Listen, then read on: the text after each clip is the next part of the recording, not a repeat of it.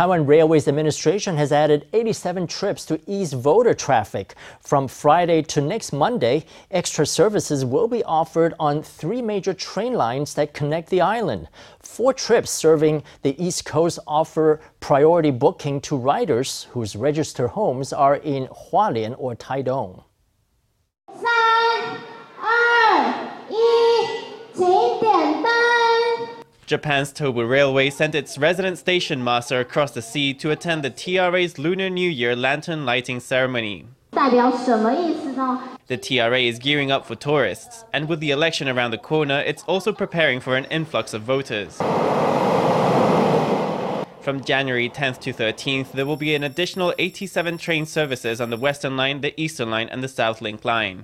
在销售状况方面 In terms of sales, long-distance tickets on the Eastern and Western lines have mostly sold out. There are still some seats available on mid-distance trips. From Taipei to Hualien and Taipei to Yilan, we'll do what we did in the past, which is running local services with the Fu-Hsing Semi Express. To help voters get to the East Coast, the TRA has added 4 extra train services that give preference to those with household registration in Hualien and Taitung.